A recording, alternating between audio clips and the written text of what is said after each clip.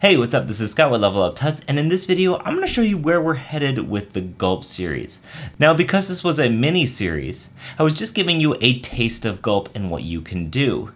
You now have the tools to write your own tasks, to make some really cool stuff, and to really expand Gulp. So in this video, I'm going to show you where you can find new techniques and tools to expand your knowledge of Gulp. In addition, I'm going to continue to add to this series, just not at regular intervals.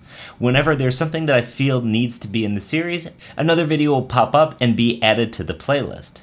So keep watching. You're going to learn how you can take your Gulp knowledge even further with some self-exploration. So the best place to start for building your Gulp knowledge base is really gulpjs.com.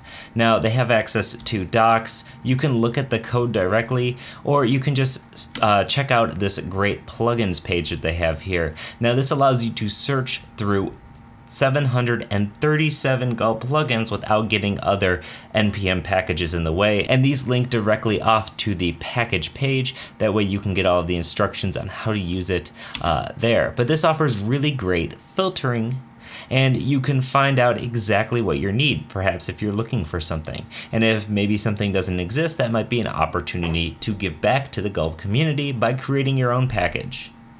Okay, so we have gulpjs.com/plugins, which is great.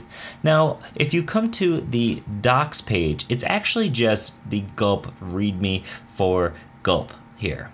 In fact, if you scroll down, there's a whole documentation page under the documentation headline, and this gives you access to some pretty cool stuff.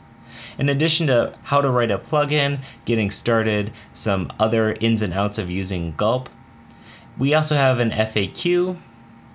We have recipes.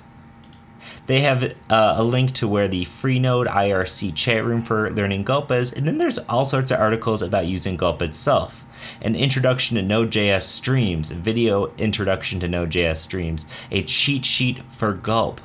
All of these resources are nicely listed here within this README. As you can see, this cheat sheet is pretty darn awesome. So all of these resources are available to you from gulpjs.com.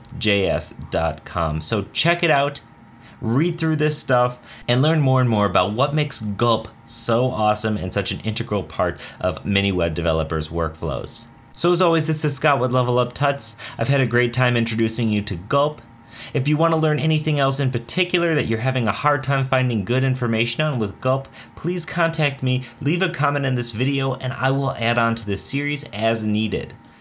Also, if you've gotten a lot out of this series, consider giving back to Level Up Tuts by signing up for Level Up Pro. It's $8.99 for a month or $95 a year, and you get access to downloadable videos. You get access to an ad-free leveluptuts.com. You keep the videos free for everyone, and you even get access to live code examples for some of our newer courses. So as always, this is Scott with Level Up Tuts, and thanks for watching. We'll see you in the next one. Bye.